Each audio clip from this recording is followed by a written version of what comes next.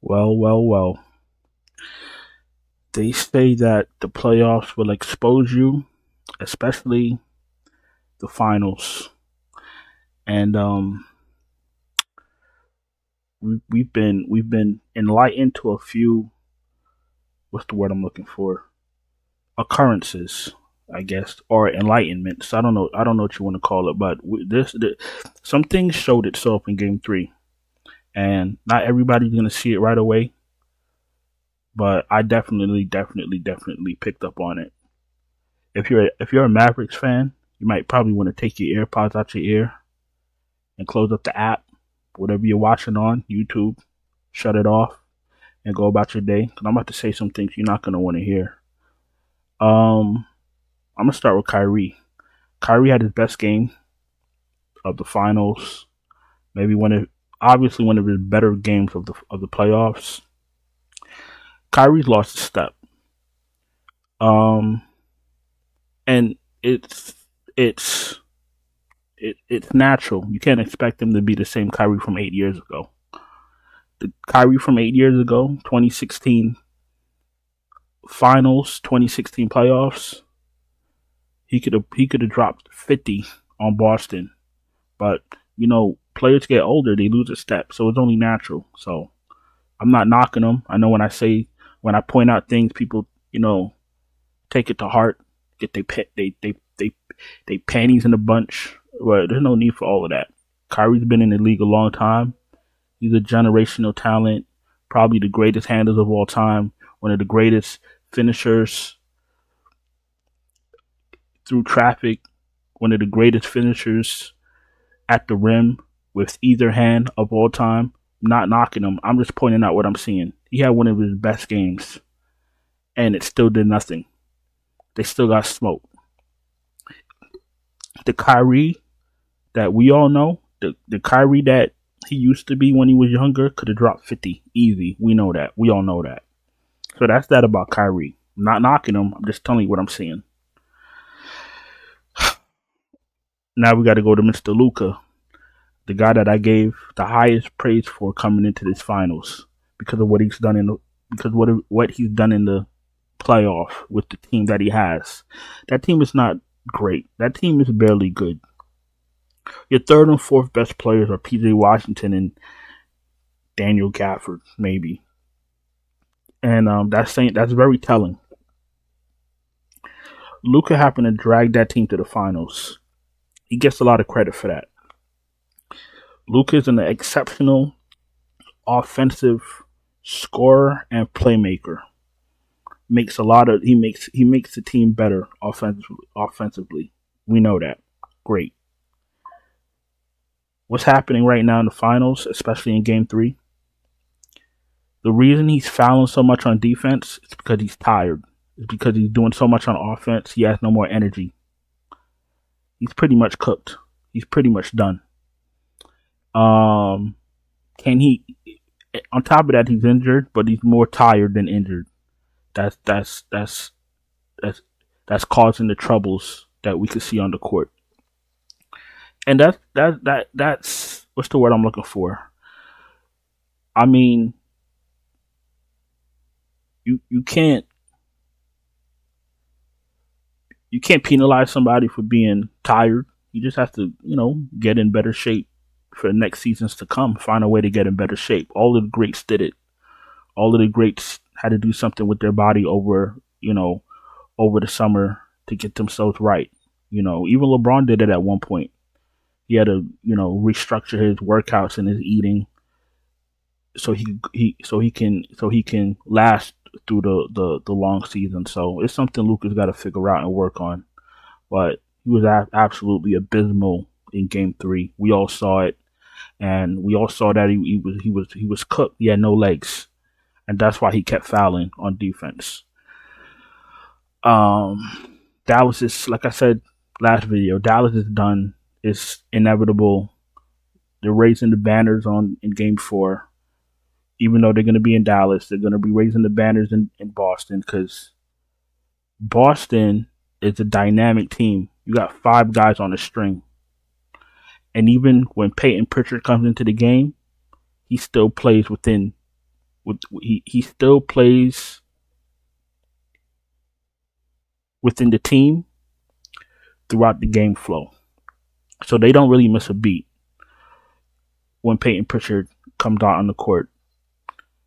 And there's really nothing you can do about that. This team, like during the regular season, I thought about it, but I never said it aloud because I know most people won't get it. This team reminds me of the 96 Bulls.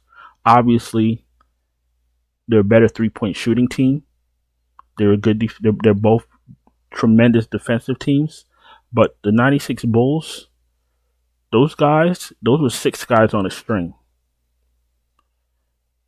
Harper, Pippen, Jordan, Rodman, Longley, Kukoc off the bench. Those guys, they were always in the correct spots, offensively, defensively. And then when they put in Kukoc for Longley, that was their death lineup. There was nothing you could do about that. Horford, Holiday, White, Tatum, Brown, that's a death lineup. They're unstoppable. When they have a bad shooting night, they still beat you. Their defense is impeccable. They all shoot threes. They're all unselfish. And that brings us to the next thing that I want to talk about. You know, I've been high on Jaylen Brown for years. And Jason Tatum has been spectacular, but just missing something. Always just missing something. And we all talk about it. Now we're seeing Jaylen Brown close these games. We're seeing Jaylen Brown be crowned Eastern Conference Finals MVP. We've seen him close game 3 last night.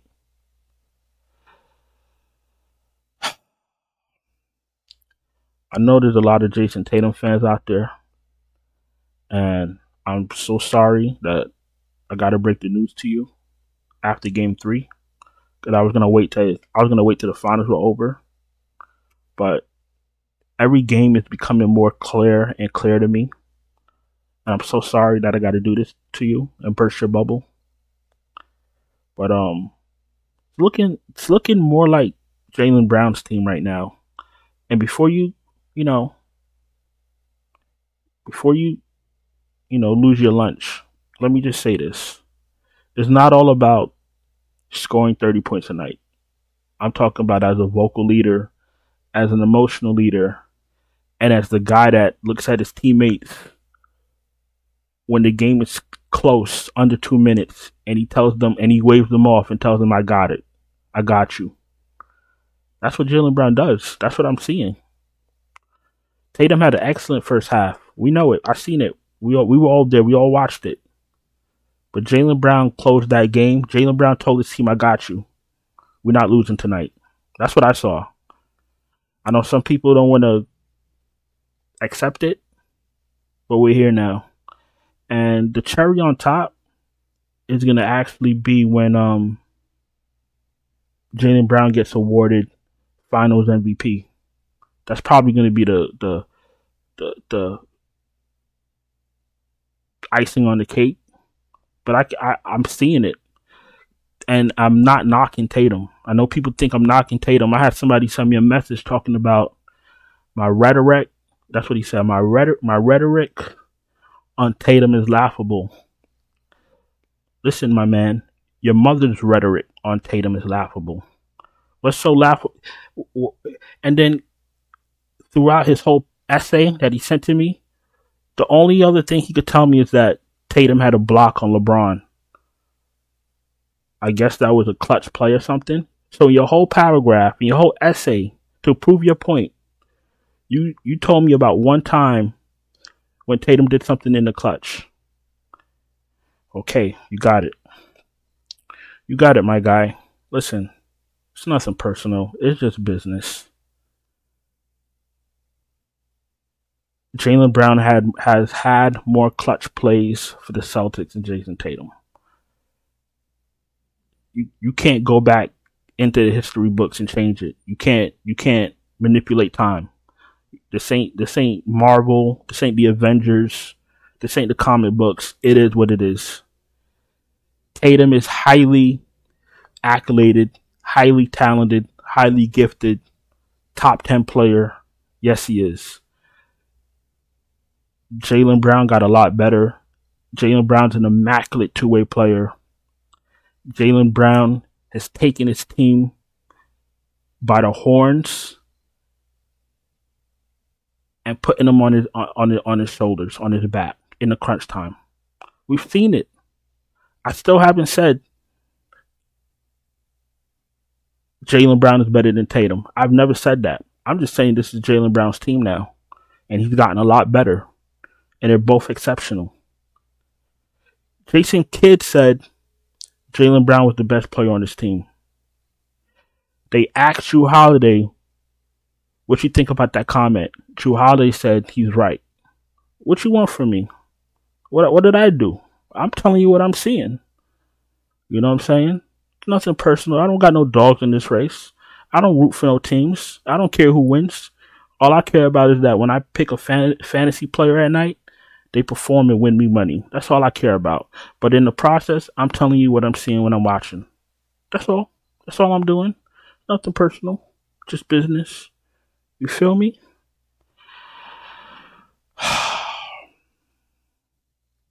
Jason Tatum was shaky in game 2. That bothers me. You know why that bothers me? Because people want to advocate for him that he's so much better than Jaylen Brown, but your best player can't be shaky, especially when you're in the league that long. I'm not talking about missing shots. I'm talking about being unsure of your shots, being unsure of yourself. That's what I'm talking about, because we all seen it. If you didn't see it, go back and watch game 2. Listen, I'm not here to tell you what you want to hear. You see what I'm saying? And one more thing before we get into this lineup. I understand that everybody's not going to agree. That's fine. I don't care. I don't care what you think. As long as you tell me in a calm, proper manner, I don't care what you say. I know there's people that hate Jaylen Brown. We got great members that hate Jaylen Brown, but they say it. I love when people don't. I love when people don't agree with me. You know what I'm saying? That's fine. I don't care. We can't all think the same. We can't all like the same stuff. We can't all like the same players. We're not gonna watch a game and all, gather the same information. We're human beings, but just sometimes some people think that they could type anything on these computers, then they got to fuck around and get blocked. You see what I'm saying? Because like I said, I don't go to nobody's job, right, and say some dumb shit. I don't bother nobody. See what I'm saying? When I go into the Dunkin' Donuts, I'm nice. When I go into the Burger King, I'm nice. When I go to Target, I'm nice. I'm nice to everybody. You know what I'm saying? And if I have something to say, I say it in a nice way. You could do that too on the internet. If you got something to say, you can say it in a nice way. You know how many people be like, hey, Mr. Chapo, I disagree. However, XYZ, no problem. I love that. You know what I'm saying? But some people be like, oh, my rhetoric is laughable. Man. Well, we don't got to worry about that anymore. All right, as far as DraftKings goes, we got Mr. Luka up top. And you know what? To be honest with you, I had my lineups built for game 4 early. And I started getting nervous with my Luka lineups closer to lock. Because at the end of the day, you always got to remember something. They got to pay off their salary. I swear, if you keep that in mind when you're building your lineups, if you keep it in mind that they got to pay off their salaries, you're going to cash more often than not. So DraftKings was pretty balanced. Whatever. FanDuel, I had Luka up top. I think I had Luka, Kyrie, Derek White, Horford, and then I had Gafford. Luka was scaring me, and Gafford was scaring me. The reason Gafford was scaring me was because, even though there was no Porzingis, Biggs had a hard time with the Celtics in the regular season. I remember that. And I remember telling you that. So I made another FanDuel lineup with Tatum up top. Tatum, Kyrie, White, Horford, and Drew Holiday. So in that lineup, I took a gamble, fading Luka. That lineup on FanDuel cashed. It barely cashed. But Luka, this is a big number for Luka. Remember, they gotta pay these off. It's a big number. I do think Luka has a bounce back game 4. I do think he puts up like a 35, 40 point triple double. I do think he gets there. But if I was you, I'd play multiple lineups. I played one with Luka, and I fade him in the other one, just in case he runs out of gas. I'm gonna build you a lineup, but I'm probably gonna fade Luka because at the end of the day, you could find players to pay off their salary, and that's what you're looking for. You're looking for people that are gonna pay off their salaries. Always remember when you play Luka, you got to take a chance at with value pieces. How many minutes did Derrick Jones play last night? You see what I'm saying? He was benched. You got to be careful with that. Gafford could always get benched. If Lively is playing better, he's gonna get benched. You see what I'm saying? So it's very tricky with these Luka lineups.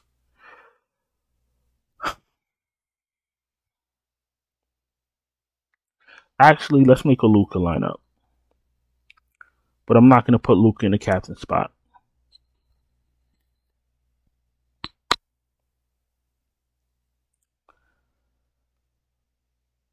Let's go.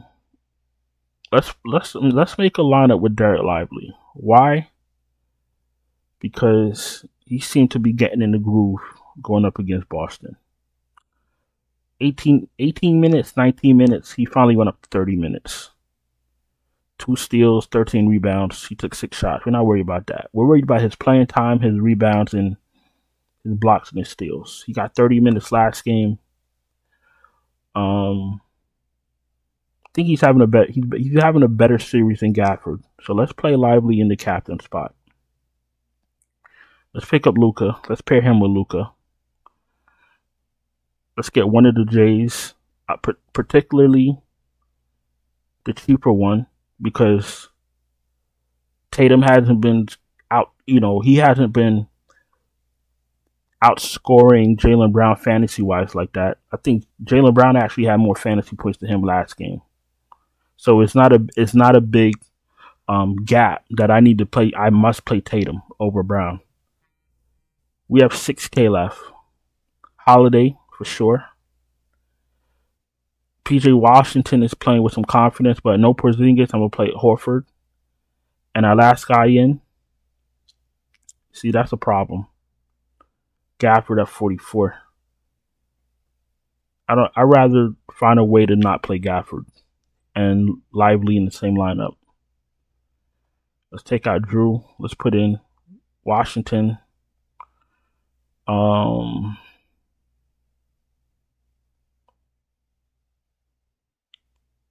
don't want to do all that. Take out 6K left. Somebody has to come out. 6K left. Let's take out Brown. Let's throw in Kyrie. Still might not work. It does. So you got Lively, Luka, Kyrie, PJ Washington, Horford, and Drew Holiday. You have no Tatum and you have no Brown. So that's very risky.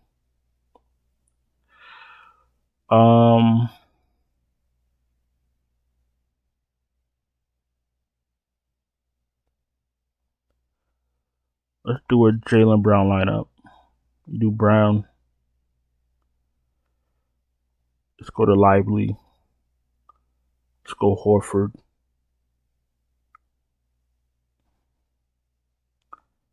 Kyrie, Drew, Derek White. Yeah, I personally don't want to play Gafford.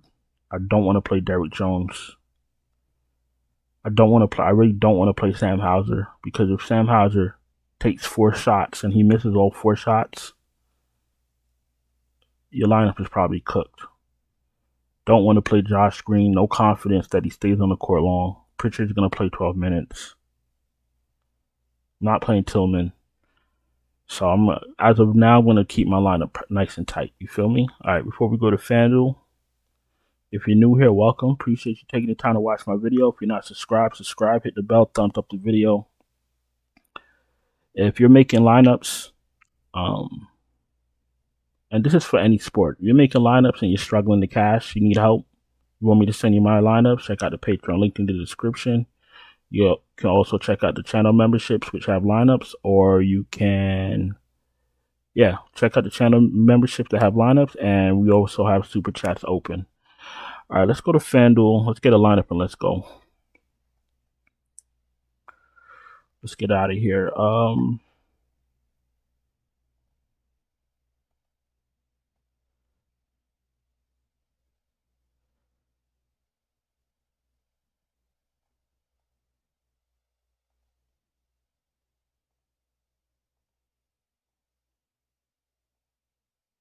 All right. 17-5 for Luka. Like I said, I do expect Luka to have a bounce back game. I do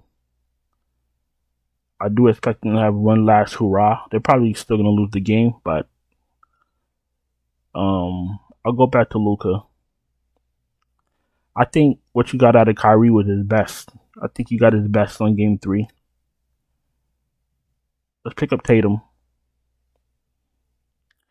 You got to think somewhere in the back of Tatum's brain, he knows that he's about to lose this Finals MVP.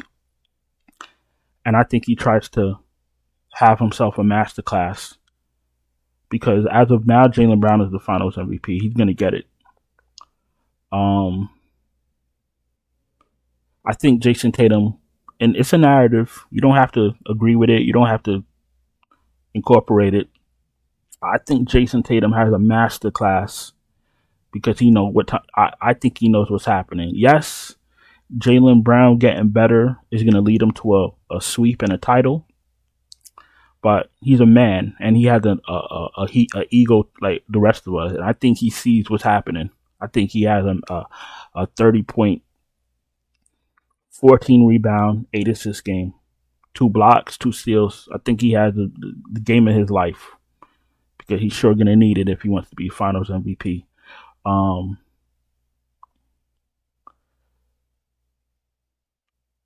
We got 8K left. Now things are going to start getting muddy.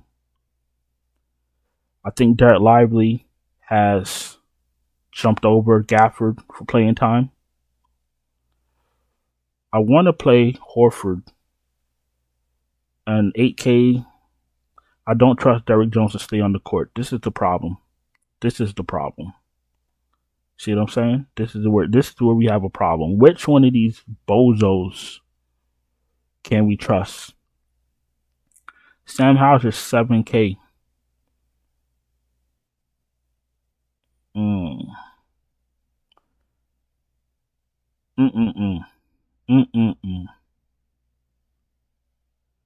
You play Derrick Jones and pray to God that he hits some threes, get some blocks. This is what I want to do. I want to play Luka. I want to play Tatum. Lively seems comfortable. Al Horford is always reliable. That last value piece is going to make you or break you.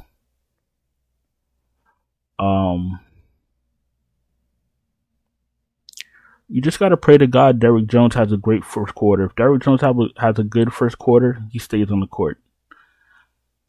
If you don't trust Derrick Jones, you got to find one of these other value pieces to trust in, or you got to make some pivots. You got to make some hard choices. You got to maybe take out Luka.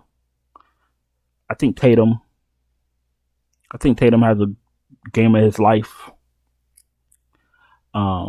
I trust Lively more than Gafford. I think Kyrie. I think you got the best out of Kyrie. That's how I'm looking at it. You don't have to look at it how I look at it, but that's what I'm feeling as of now. Maybe things will change between now and lock, but this is how I'm feeling. I'm gonna go in and get out of here. I took up more than enough of your time. I know all the Jason Tatum lovers are gonna have a meltdown. Just keep it calm. You feel me? I'm gonna go in and get out of here. Go find something to eat. Hope you're having a spectacular day. Remember, don't be mad. I'm just a messenger. You know, you feel me? I'm going to go in and get out of here. Don't forget to subscribe, hit the bell, thumbs up. Check out the Patreon, link in the description. Check out the channel memberships.